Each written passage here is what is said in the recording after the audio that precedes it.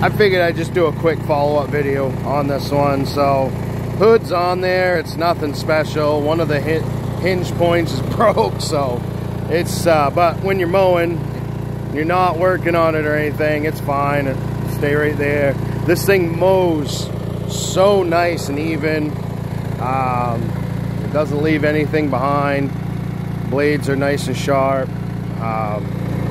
Runs great. Looks all right. Got about five people that need to buy a mower.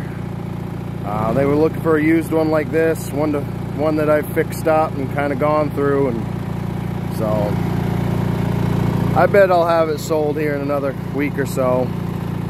But yeah, figured I'd put it up there and show people the kind of end result. You saw it in the last video in the beginning.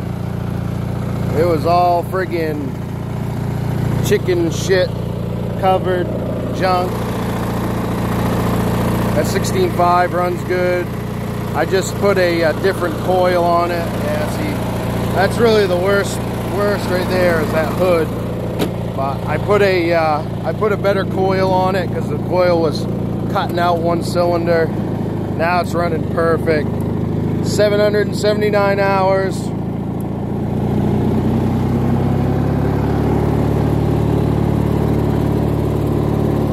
I'm happy with it. Mows great.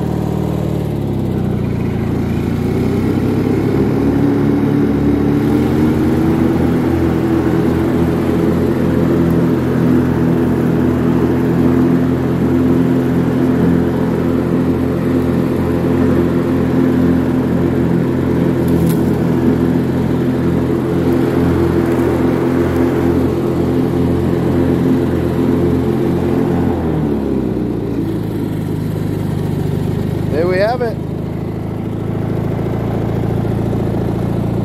I consider this project finished.